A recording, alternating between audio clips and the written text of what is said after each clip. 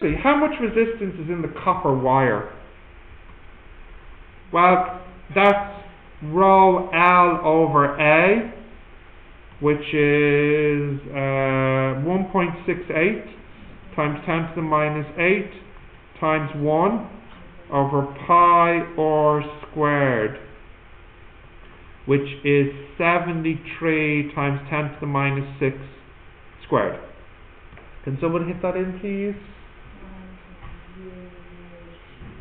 So 1 ohm, basically. Okay, B.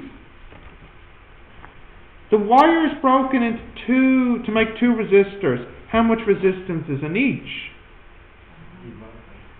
Yeah, no, because we have to use the formula V out. What's V out? V out equals R2 over R1 plus R2 times V in. What's wrong? Yeah?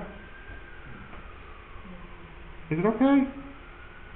So V out is what? 22? R2 we don't know, but R1 plus R2 we do know. What's R1 plus R2? It's the total resistance, it's 1. And what's V in? 220. So R2 is equal to 0.1 ohms. So then R1 is equal to 0.9 ohms. What? You're happy, why? Was it harder? No. How long is each resistor? Well, if you use the formula R equals rho L over A, you can say L equals RA over rho.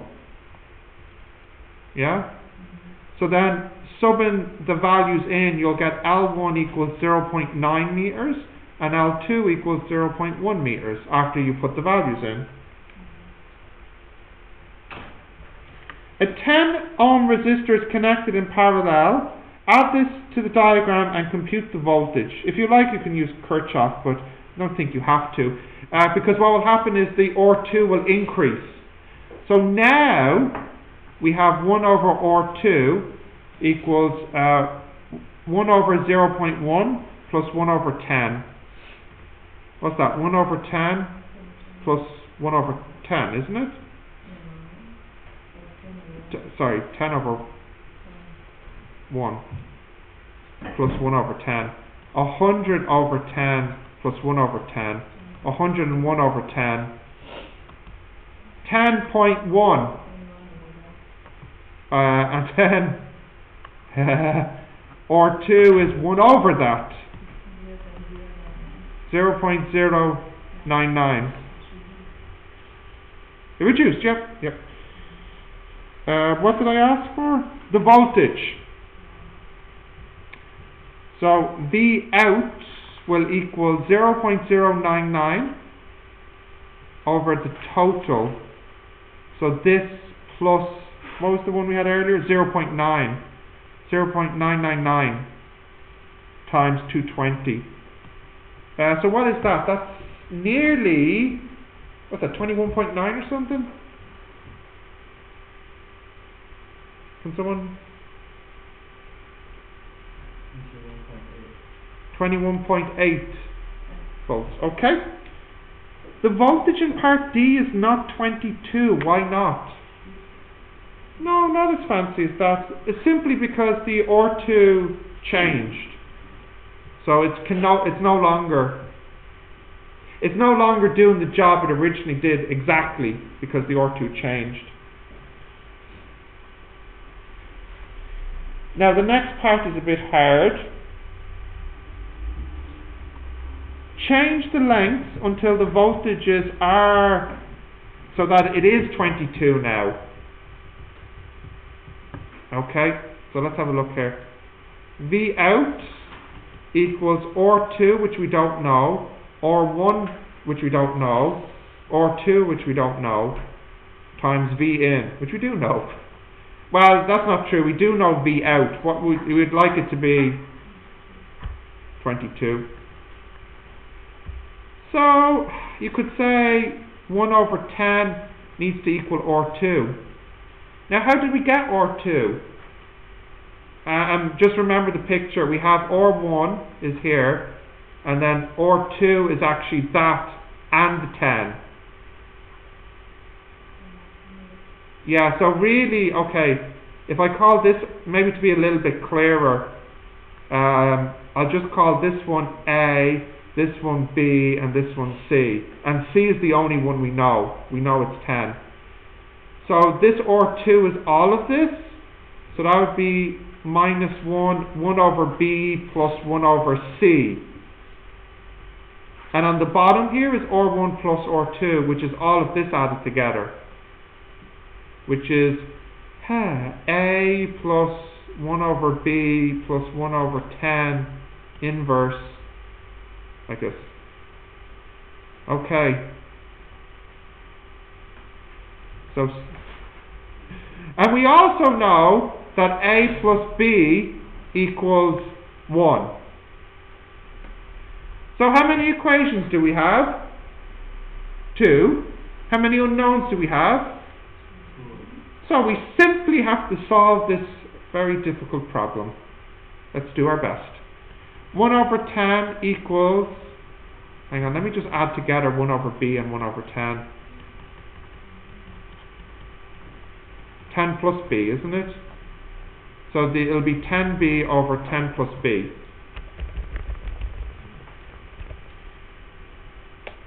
10B over 10 plus B over A plus 10B over 10 plus B.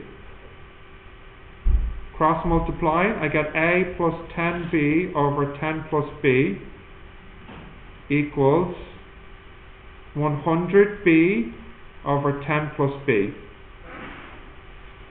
Okay, now I should bring, yeah? What's wrong? I cross multiplied. I brought this up and that up. Now I'll take this over to the right. So I get A equals 90B over 10 plus B. Now I'll cross multiply again. 10A plus AB equals 90B. So I get 10A minus 90B plus AB equals 0. Yes? But A plus B equals 1. So that means B equals 1 minus A. So that's 10A minus 90, 1 minus A plus A times 1 minus A equals 0. 10A minus 90 minus 90, no, plus 90A plus A minus A squared equals 0. A squared, 90A plus A is 91A. Taking that to the right is plus 10A. So 100A, 101A, yeah? 101A minus 90 equals 0. Now as soon as I have A, I have B. So, solving this bad boy, mode 51, mode 53, 1 minus 101 and minus 90.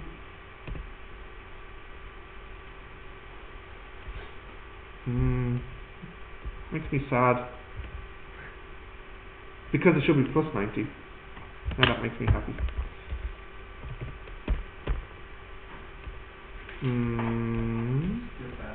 No, not sad. It just means I, of course, only take one of the answers. So obviously the first answer is ridiculous because the total resistance we had was 1 ohm, so it couldn't possibly be 100 ohms. It obviously must be this one, 0.899. So the A is 0.899 ohms and the B is 0.101 ohms. Yeah?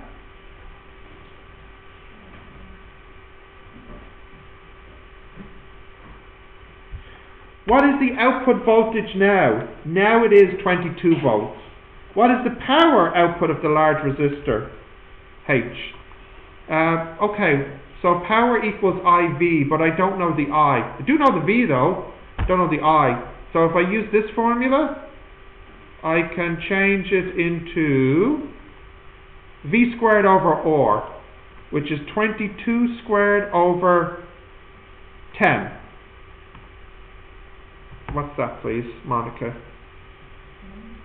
22 squared over 10.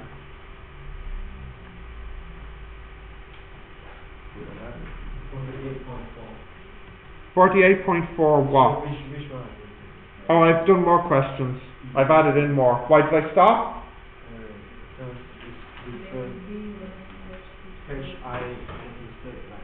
Oh, I just relabeled them. So now I'm doing what is the power output. Yeah, it's 22. Because the whole reason we got the A and the B was to make it 22. It was kind of a trick question. No? Okay. Sorry, I said that too quickly. It's 22, yeah? Next is the power, which is 48.4. What is the input power, is it? Oh no, what is the current? Well, yeah, well that's just P equals IV, yeah. So P equals IV, so I equals 48.4 over 22. What's that, please?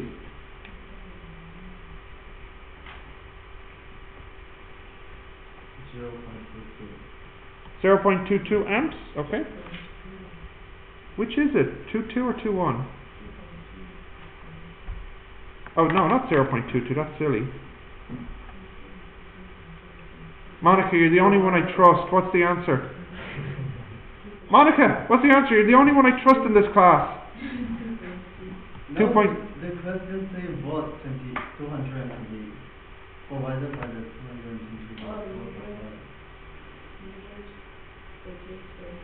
Oh. What is the current provided by the 220? Now I understand. Is that what I wanted to ask? Yeah. Is it though? Is it though? Okay, it is. Fine. That's what I wanted to ask. Let me just redo that one. Okay, well for the main 220, we know the voltage, and if I want the current, I need to know the power as well, which I don't know, because it's not the same as the 48.4, that's for the large resistor. Is there anything else I can know? I can know the total resistance. Okay, so guys, basically forget about that question. The only reason I asked that question... No. What I mean is, the reason I asked that question was, ultimately I wanted to know the power input. So I thought by finding the current first, that would be easier, but my point is just what is the power input, which is the next part. So rather than doing it via the current, I'll do it via the resistance. Because I can say power equals IV, but I don't know the I, and I don't want to know the I anymore, because I don't like it. So that's V squared over R. Now the good thing is I know the V is 220. I don't know the R, but I can easily work it out, because you have 1, 2, 3 resistors here. And we know this one, we know this one, and we know this one. Yeah. So what is it? Do I have that answer from earlier? Let's see.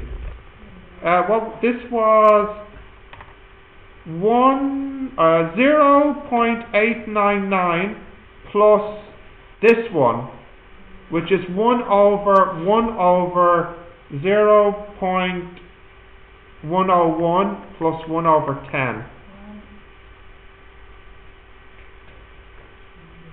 What? Is it not this?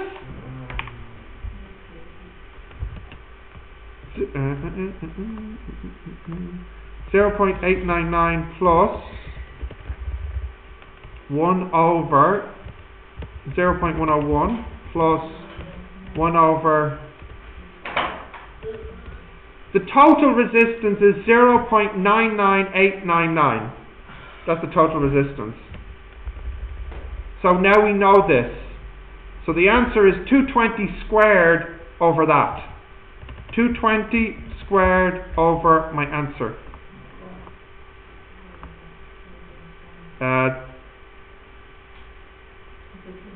That's huge. That's okay. So you are wrong. Last 7. Plus 7. Right under 2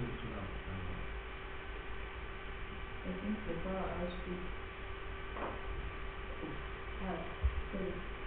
in all my working I use 7 Yeah. and my current was 219.2. Okay. So what's wrong here? You have 2 numbers. Which two numbers are wrong? You have to have I typed it in wrong. Thank you. Okay. Oh, you spotted something.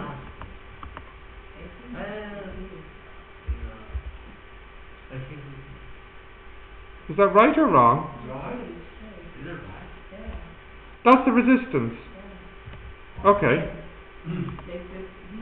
220 squared over. Yeah. That's the power input. Yeah, okay. Now that's a freaking huge number. Is a tiny number. My power output is Oh, it's not what I wrote earlier. What was it then? Sorry. Oh yeah, this is too small. Yeah, what is it?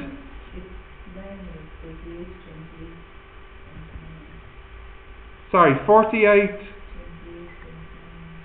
So 4829 watts. Okay, that makes me feel better.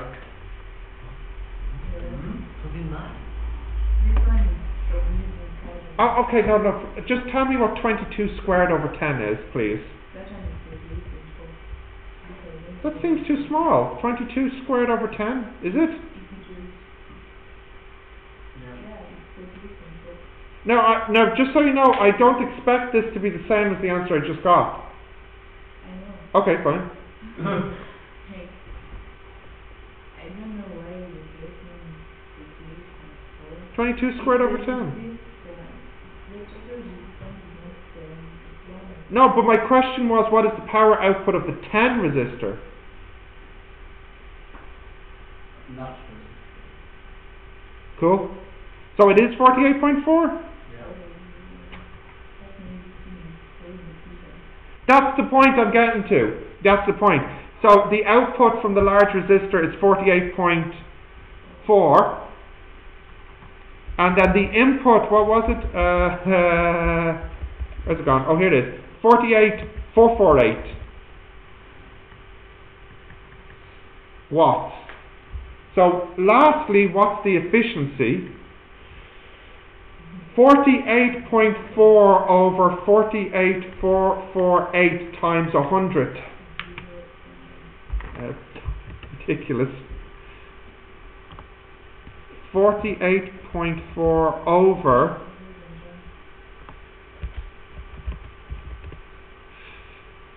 0, nearly, not even. 0.1% efficient. Yeah, extremely inefficient. Extremely inefficient.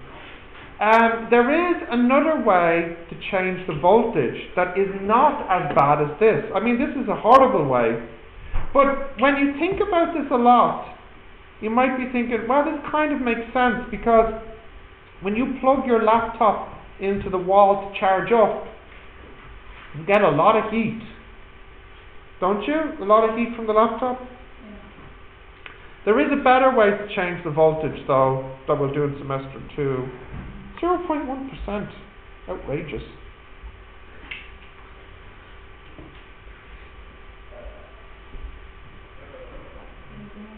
That is better than the car. It was better than trying to get to work, though, wasn't it? The car was what? Something crazy, like 0.0. Remember that question with the efficiency on the car? And I couldn't believe it when I was doing it. Similar here. Okay, that's the electricity finished now. What we'll do, when's our next physics class? Tomorrow, is it? An exam prep? I'm going to go back to the exams I gave you as practice, and then on Friday I will give you some of last year's end of semester 1 exams, so you have something to practice on the weekend if you want to practice for the test. Yeah, I think I have 3 end of semester 1 exams I can give you.